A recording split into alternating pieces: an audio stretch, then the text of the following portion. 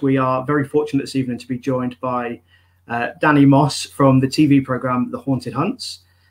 We've done a lot of interviews recently and talks with people from across the pond in America, and we thought it'd be about time that we got probably one of the best UK-based paranormal investigators to come on, have a chat with us, and share some of his stories. So without further delay, we'll add Danny to the chat.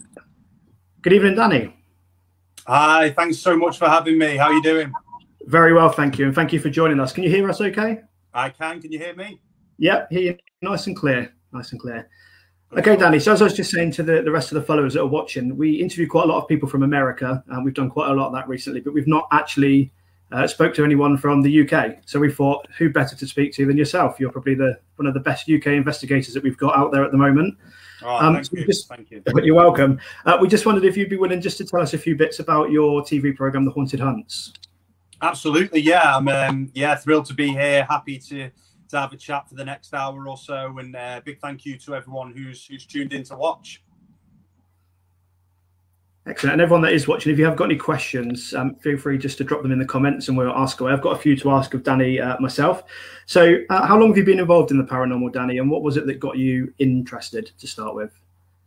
Yeah, so this is a question I get asked quite a lot, really, and it never gets old. It's a bit of a fascinating story because I originally started out as a non-believer, if you like. Never really had any interest in the paranormal, and it is true what they say that it takes you to witness something to then have your belief system changed, and that's exactly what happened to me at just 17 years old. So going back, 16 years now. And it was a very random afternoon. I was round at one of my friends' houses. There was three of us. The owner of the house actually went out to a dentist appointment and left me and my other friend there. Nothing special going on. And all of a sudden we heard a really bizarre noise coming out from in the hallway. Now, this house, it was just a random house, nothing special, no significant history behind it. We headed out into the hallway, and right in front of our very eyes, there is a staircase, and you can hear somebody running up and down the staircase right in front of us, and there's nobody there. And that, for me, was the first moment that I thought, wow, that's something I can never begin to explain, if you like. And it was really interesting. And from that moment, I went on a journey to research the paranormal, find out what's legitimate about the paranormal, what's not so legitimate, figure out how people's imaginations play a part in the paranormal as well. And from there, I set up the Haunted Hunts back in 2013. And it's been a hell of a journey ever since, if you like. Yeah. So from what we can see at the moment on Amazon or Prime TV, you're up to series 3 at the moment with the Pendle Hill episodes. How was Pendle Hill? Did you enjoy that? Absolutely incredible. One of my favorite things I've ever done. I've had a fascination with Pendle Hill since I was about 18, 19. My sister Becky was also on the team. She's had a long fascination with it as well, and it was always the dream, really, to go and shoot up there and film a full series over there. It's a fascinating place, and I urge everybody to get over there at some point. Yeah, so Joe, who's just commented, who's one of our team members, has said that she's very jealous. It's a location that we definitely want to go to, but it's so big you can't really cover it in a day. So it's something that we probably need to plan for a good couple of weeks if we were to go and do it. Absolutely, yeah. So what would you say your favourite location has been over all the years? Well, I've it's hard to say my favorite location. I've done a lot, and I've had some really good experiences at quite a lot of locations. Tatton Old Hall, which is my company's exclusive location, will always have a very strong point in my heart because of what's going on there, our project there since 2018. And it's a location that I was in love with since a very young age as well. So, Tatton Old Hall is right up there. I've had some incredible experiences at other locations as well. I'm very fond of the ancient Ram Inn, which is obviously one of the big locations over here, that, you know, the most famous locations. Yeah, you know, I'm quite a sucker for the old Tudor style buildings as well, and one that is also a favourite of mine is the Old King's Head in Chester. And Chester as a whole, as a haunted city, if you like, you know, we featured it on Series 2, is a brilliant location, and the Old King's Head is right up there. Excellent. And is there any locations in the UK or abroad that you'd love to go to that you've not been to yet? Any dream places? Yeah, absolutely. I mean, Loftus Hall in Ireland is on my hit list. The Winchester House in America, Huska Castle, Transylvania, that's again on my hit list. There's a lot of places I want to go, and, you know, hopefully I'll be fortunate to get over there sometime soon. Yeah, I think it's everyone's dream. I think most of our team definitely want to go to Ireland, and America seems to be the be-all and end-all. I mean, we watch a lot of the TV programs where they go to so many amazing locations, and we don't have as many bigger locations like they do in America over here. So it's a bit of a shame. So we're based on the South Coast, so we do most of our investigations in Hampshire, down on the South Coast. We are heading up to Yorkshire to head to 30 East Drive. I think quite a lot of people go there. But one of the more discreet locations we're going to is the Antwerp Mansion in Manchester. Have you been there before? Yeah, so we actually filmed at Antwerp Mansion for Series 1 of The Haunted Hunts, right back in the early stages of the production. Really good experience there. We had some very interesting things happen. We seem to get foreign EVPs, and they were actually in Dutch. Now, it's very interesting with the history of the Antwerp Mansion, that you had a lot of association with Belgium, and obviously, you know, the Belgians speak either French or Dutch. So it was really, really interesting to capture those EVPs. And, you know, I'm quite familiar with the Dutch language, so I did recognize it after hours of going through it. And Charlie, one of my other team members on the show, he captured an amazing moment with one of the doors to the basement, which seemed to just open on its own. So you get an actual poltergeist activity in there as well. Yeah, it's a good location, and we were very fortunate to film there. Yeah, that's really good. With most of our locations, obviously, we have guests that come along with us and stuff. So we're usually out by 2 o'clock in the morning. However, we've been given access for 12 hours to the Antwerp Mansion. So we've offered people the opportunity to sleep, but if there's going to be much sleeping, I'm not entirely sure that will be happening. Nice. Another question, one that probably doesn't get asked enough. Is there any locations you've been to that you were underwhelmed by? So there's a lot of kind of hype around them, but didn't actually deliver on your investigation? Yeah, quite a few, really. Going back to 30 East Drive, I've not actually investigated the building, but there's a reason for that, which I can't say too much on right now. But, you know, it's something that you guys will find out in a few months' time. That's a location I'm really interested in possibly debunking, but I'm very, very happy to be proved wrong and actually capture good evidence in there. I'd love there to be strong evidence in there, but right now my sort of head is fixed on it being overhyped. But you know, I'm just not sure. I need to get in there. I need to conduct experiments in there and see what all the fuss is about, really. But it's a location that's been on my hit list for a long time. I've just been waiting for the perfect moment. And like I said, hopefully you guys will find out what that is in a couple of months. Yeah, it seems to be one of the locations that every night there's a different paranormal group or somebody inside there. There doesn't seem to be any break for that place.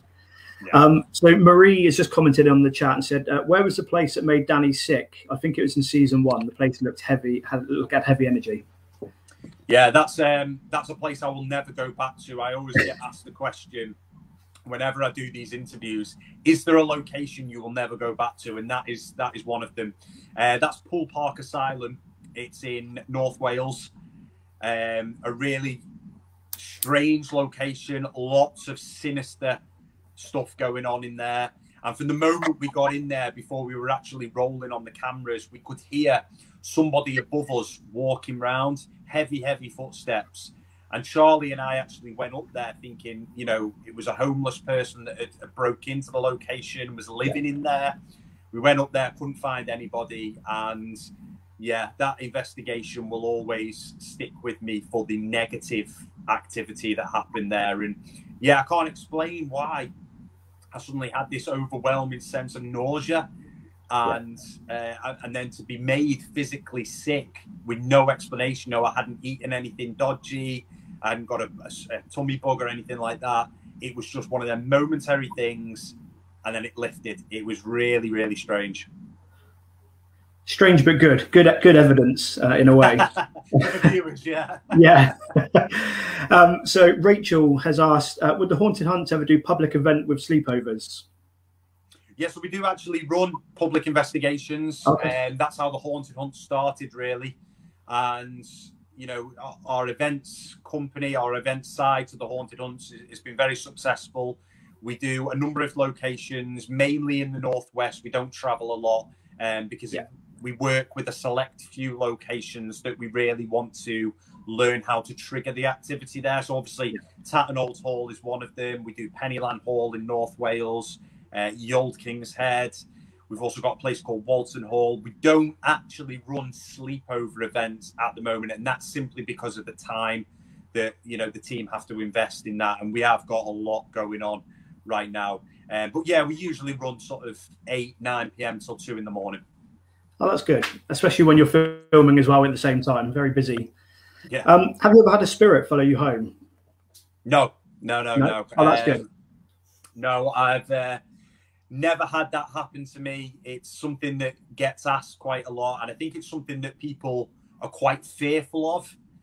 You know, we get a lot of newcomers coming on our public investigations, and they'll ask one of the team, "Oh, I'm scared that something's going to follow me home." And in my personal opinion, I think for something like that to happen, it would be extremely rare, a very, very rare case. I know a lot of people say, I feel like something's followed me. There's been other well-known investigators say it as well. I'm a bit on the fence about that. I'm quite skeptical. Yeah, I definitely agree that for people that have come for a first time, have got that nervousness about something follow them home, anything that happens after the event will instantly make them think, oh, that's because there's a spirit attached to me now. So absolutely. Yeah. Okay, equipment-wise, what would you say your favourite pieces of equipment are to use on an investigation? Yeah, so we have a custom-made device that has only been with us now for about a year. It's called the Intravox. Now, anything that pumps out white noise into the atmosphere with different white noise frequencies as well. So you've got the big, loud white noise that you hear from, say, for example, an SB7 spirit box, the scan there, to anything to outside of the human hearing range, something that, you know, dogs, cats can hear. So anything that can project different white noise frequencies into a building, I'm a big fan of, massive fan of. I believe it not only acts as a platform for paranormal activity to occur, but can also act as a spirit microphone, if you like. Big fan of digital voice recorders, EVPs, and then very, very simple, but I wouldn't have caught hardly anywhere near the amount of strong evidence I have captured without a simple locked off infrared camera. You know, vital part of an investigation, in my opinion. You know, there are tons of ghost hunting gadgets out there. Some people believe in them, some people don't. Some people really like using them, and again, some people don't. I like it. I like the tech side of paranormal. I would rather do that than sit there around a Ouija board or sit there doing table tipping.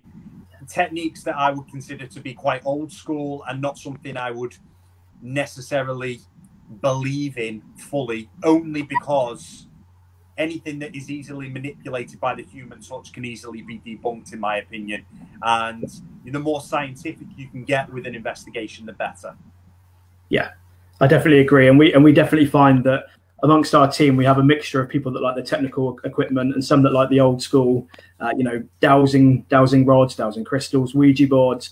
And one of the guests that come and join us, they've seen all different things on TV and they want to try every single one of them. So we try and have as many different pieces of equipment that we can to facilitate that for the guests. And this is the thing. There's no right or wrong way to investigate the paranormal. You do see it quite a lot across the paranormal community.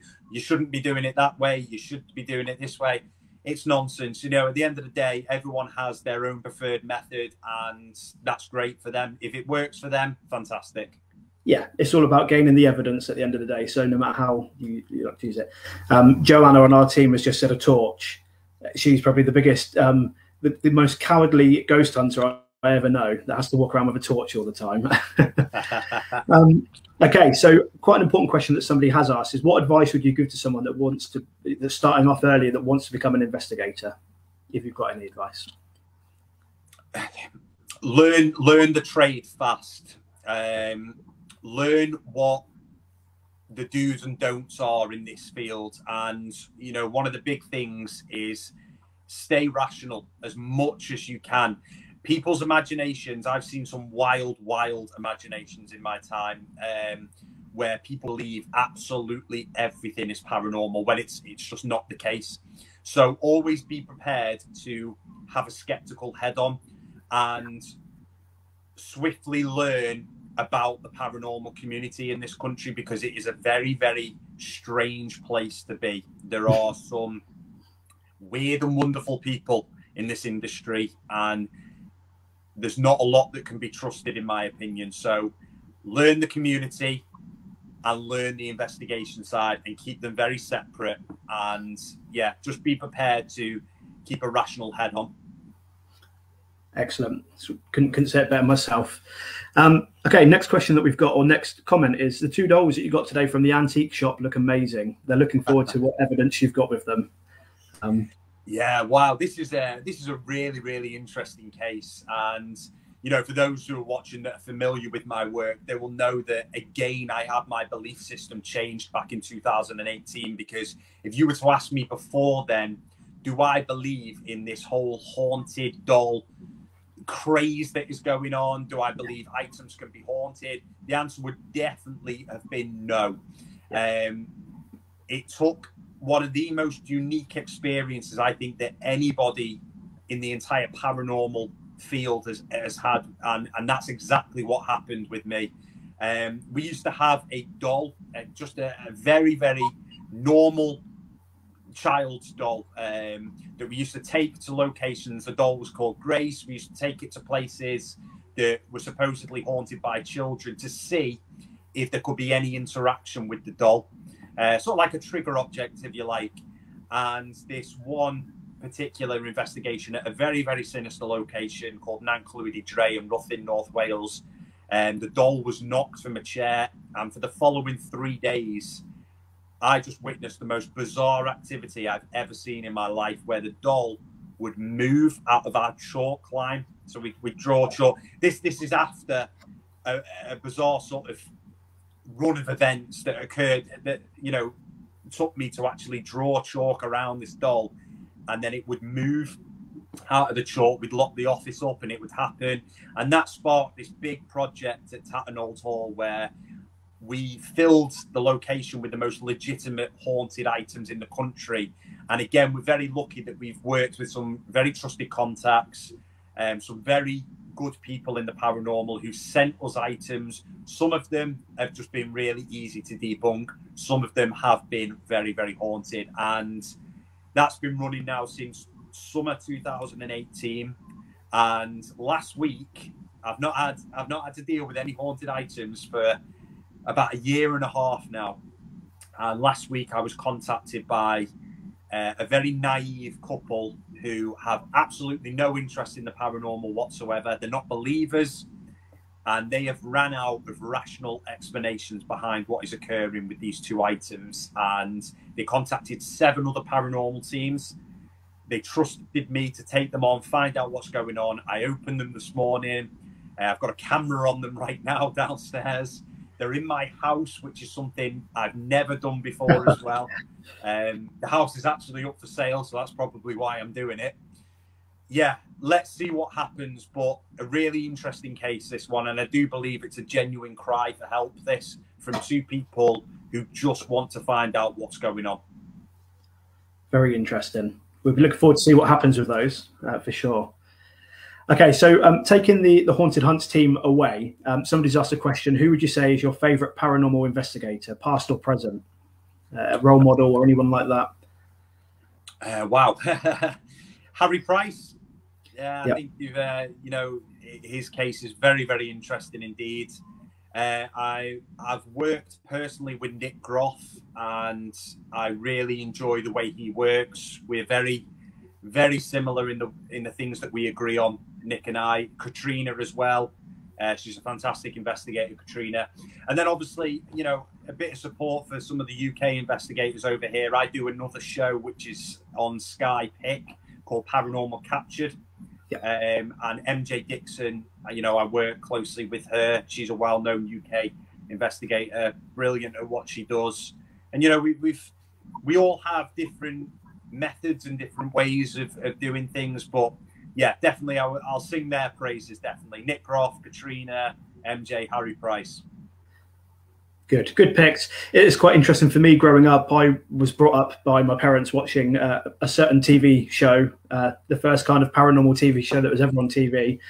But since becoming into the industry and looking into it a bit more, my eyes have been opened up so much more that there's a wider spectrum to certain TV. I'm not going to mention the name of the show, but I think most people will know the kind of show I'm talking about. But there's so many more investigators in the UK. I thought it was quite a niche market, quite a small group of people, but it's unbelievable the community that's out there in the paranormal world, especially in the UK. Absolutely, yeah. And right now, you know, I'm very lucky to be involved in the sort of the production and the TV side of things. What I can tell you all right now is that paranormal television in this country is about to shoot sky high. I can't obviously tell you too much, but there is a lot happening over here, and I believe that it's going to be fantastic for the field, because I think more and more people, and younger people as well, which is great, will start to step into the paranormal, and that's vital for the future of this field, because, you know, in 30, 40 years time, when I'm retired, it's going to be nice to see young investigators coming in and bringing their methods. And, you know, science will have evolved by then as well, which is great. And there'll be new ways of doing paranormal investigation. And hopefully, you know, we will capture that true holy grail. Yeah. No, that's really, really good. We've got another question as well, which is quite an interesting one again. What do you say to your friends? So when your friends say to you, oh, what do you do? Or, you know, what do you get up to in your spare time? You say, oh, I'm a paranormal investigator. A lot of people kind of give you the look like, really? You know, do you just hide in the cupboard and jump out on people? That's what I get quite a lot. So when your friends ask you, what do you do? How do you explain it to them? Well, my friends are, you know, the definition of lads. You know, we're all very big into our football. We like to go down the pub. Well, when we could go to the pub. So, yeah, you know, they're actually very, very supportive of me, and supportive of sort of my career, both event side and in television as well. So, you know, I'm very lucky to have a very supportive group of mates around me. But of course, you know, when everyone's had a few drinks, they like to take the piss, if you like. Yeah, I get it at work as well. I think my Secret Santa gift that I got just gone was a white bed sheet with some scissors that says, if you ever have a quiet night and you want to scare the punters, it's all we ever get is stuff like that. So I do. What is quite funny, to be honest with you, since probably around 2018, there have been times though where you know, I've been out with my mates in the pub, and you'll get random people coming up to you and actually saying to you, wow, I'm really interested in it. You know, I've had this experience, and everybody's had an experience, haven't they, that they can't quite explain. So, you know, it's nice to get random people showing interest in the paranormal. And that's what I want, really. I want people to step into this field and, you know, make a big thing about it, because the more people in the field, the better, in my opinion. It shouldn't be this closed off market that people think everybody who does it is weird, because, you know, it's just not the case. There's more and more everyday people stepping into it right now, and it's great to see. Yeah, it's good. And like you say, the people that kind of say they don't believe in it always end up that comment with, I don't believe in ghosts, but this one time, it's like, well, you're obviously open to something happening. Absolutely. Okay, so Lauren has just commented and said, you've clearly achieved so much already in the paranormal industry. However, do you have a goal or something that you're hoping to achieve or work towards? Yeah, absolutely. I think, I'm a very driven person, and I have been since I was a kid. I'm very much, I'm only 31. I'm at the very beginning of my career. That's what my team always tell me as well. You're right at the beginning of your career. I do have a very particular goal that's in the pipeline right now. It's been a very, very exciting start to the year for me. I can't say too much about it because I'm really tied into sort of secret agreements, if you like. But if it pays off, it would just top everything off for me, and it would allow me the platform to really bring my work into the public eye. Oh, that's good. Very exciting to see what's coming in the future then, for sure. Yeah. Abby has asked, do you believe in psychics? Yeah, so I'm very 50-50 with this one. I have worked with a couple of very talented mediums who I have a lot of respect for, and I do believe that people have gifts. But there's also a lot of frauds out there, and I can tell the frauds from a mile off. And one thing that really frustrates me with a passion is when you go on to some of these big paranormal group pages and people post pictures and ask, does anybody sense anything from this picture? And you get a whole host of people going, there's a little boy died there. That for me is absolutely barbaric, and it's one of my pet hates in the paranormal, because how can you possibly sense something from a picture on Facebook? So those are the types that give mediums and psychics a bad name, in my opinion. And I do feel that since the days of Derek Acora, rest in peace to him, everybody wanted to be a psychic medium. And I don't believe that I don't believe it's something you can learn. I believe you're born with the gift or you're not. And like I said, I don't believe in them, because I've worked with some very talented ones. I just think they are quite hard to come by. Yeah, I agree. And I think that from my perspective, I was very skeptical of mediums from watching them afar as a youngster on TV, because you can always say, they've done their research beforehand. They know what's going on behind the cameras. But I think until you've actually witnessed one working face to face, that's when you can get a real reflection on how mediums work and how clever some of them are and what they can actually sense, which is really good. Yeah, definitely. The one particular one I worked with, I only knew him for a couple of days. I was put into contact with him. There was no possible way he could have researched the things he knew about me, because there were very, very personal stuff. Stuff that is just not out there in the public at all. And some of the things he was reeling off to me was like, wow, really impressive.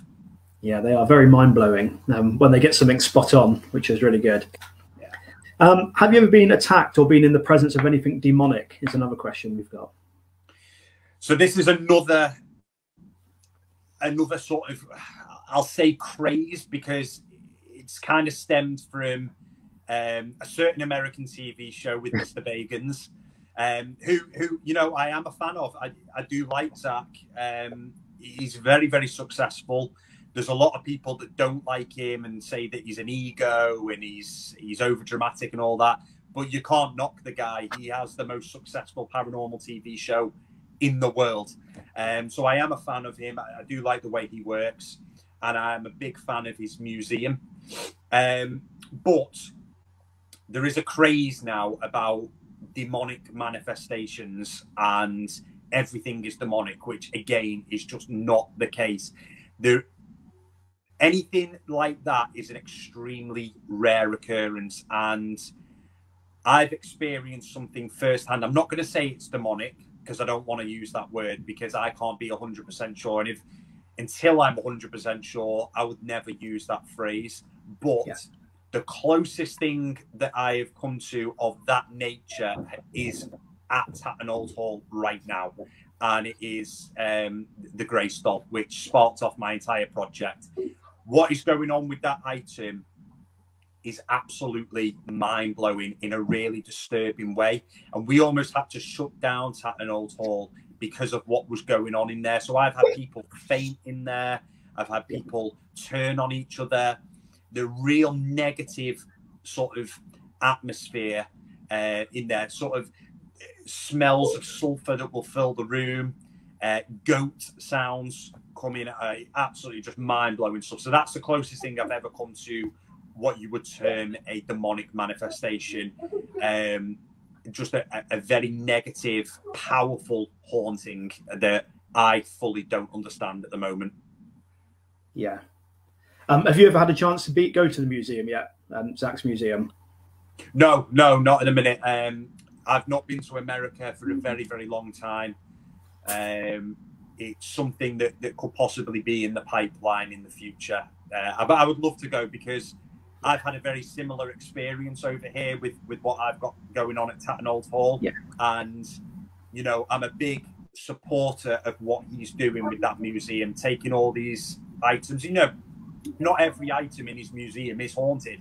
No. But there's a lot of stuff in there that has been used in rituals, sacrifices, you know, stuff that's been in the possession of serial killers, a whole host of stuff that just makes the place really, really interesting. So we need to get ready for the Danny Moss Museum that's going to come soon then, hopefully, with all of your goals. And so we don't have to fly to America to go and visit them. We can just come and do it in the UK, which would be good. Yeah, I think Tatton really it's more of a place of research because, you know, instead of just putting stuff out there for anybody to come and see, it's designed specifically for paranormal nights, for like-minded investigators and researchers to come along and investigate for themselves. And that's what we want, because I can't do this all on my own and my team can't do it. We need other investigators to come and share their knowledge and share their experience and see what happens in there. So Tatton, it's not a museum as such, but it's a place of research. That sounds good. Rachel has asked, what's your thoughts about the shadow that you caught on the camera in Pendle? In Lower Wellhead Farm was this one? I believe so, yeah. She didn't specifically say which episode it was. Yeah, well, that for me has been my finest ever captured piece of evidence. So I think she would be on about that one. There was another dark shadow figure that we captured at Sadler's Farm in episode 4. But the one that we captured in the last episode at Lower Wellhead Farm was absolutely, to this day, I don't think I will ever capture anything like that again in my entire career. I truly believe that it was a one-off thing that I've spent a long time trying to capture. And the fact that I was able to capture it on a laptop camera for that series is just a dream come true for me. You know, I've captured some wonderful evidence on public nights and private investigations that haven't been seen on television, which I wish could be. But to be able to have captured that for that series, for me, an absolute dream come true. But I can't even begin to describe how lucky it was. It was right place, right time. Yeah.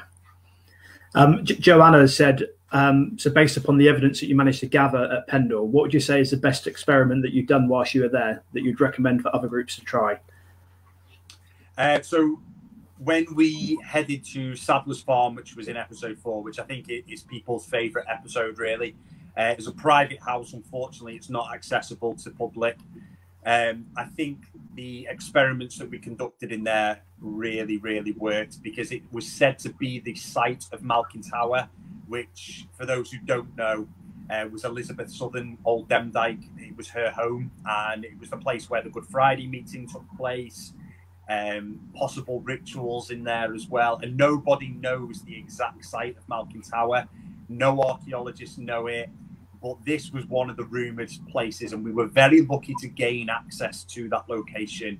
We had to pay a lot of money for it, but it was so worth it because we got in there, and during a portal session, we captured a residual conversation of two women speaking to each other in 17th century dialect, almost plotting against us. And that, for me, and the rest of the guys at the Haunted Hunts as well, was just one of the most mind-blowing experiences we've ever had, ever. That's really, really good. And again, I echo to anyone that's watching in the comments and commenting along, the Haunted Hunts episodes, series 1 to 3, are all available on Prime TV, as far as I'm still aware, available to watch. All you need to do is have the membership and you can watch them at any time. So well worth the watch. Before we say goodbye, Danny, is there anything you'd like to say to the guys that are watching and comment along? Anything you'd like to promote for the future for them? Just a big thank you to everyone that's tuned in tonight. You know, I know it's a tough time for everybody right now, and it's great that you guys are doing podcasts like this, you know, where people can come on and share their opinions and stuff. And yeah, just, you know, thank you to everyone who's supported both the Haunted Hunts and also Paranormal Captured as well, which is, you know, a UK TV show on Sky Pick, series 1, and we did a winter special. There should be news on that coming out shortly, which I can't say too much about now. But, you know, get behind UK paranormal shows because they're not as dramatic as the American shows. There's some good investigators working over here in paranormal television that deserve a lot of respect. And yeah, if everyone can show their support for that, that would be absolutely fantastic. And a big thank you to everyone who's tuned in. And a thank you to you guys as well for having me along tonight. Oh, no, it's really kind of you, Danny. And thank you to you. You've always been quite an accessible person for people to talk to, get advice to. Your presence on Twitter and Facebook hasn't gone unnoticed by people. So thank you for everything that you've done for us in the UK paranormal community. And we look forward to talking to you again at some point soon. Absolutely. Thanks so much. Thank you very much. Cheers. See you. Bye-bye.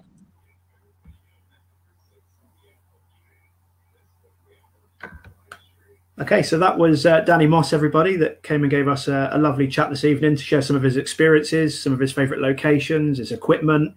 Thank you to everyone that's came along and asked some questions tonight. It's been good to talk to you all as well. As I mentioned at the start, we do a lot of stuff with people from America, so it's quite nice for us to kind of stay on home soil for a little bit, interview some of our own local paranormal investigators. If you've got any recommendations for people you'd like us to interview in the future, before we can start getting out again with you all and doing investigations, drop us a message. If you'd like any information about any of our events, we've had them scrolling along the bottom of the video here just to let you know what we've got coming up. We've got some exciting times ourselves coming up. So please do get in touch. Feel free to come and talk to us. And thank you for joining us tonight. We'll speak to you soon. Bye-bye.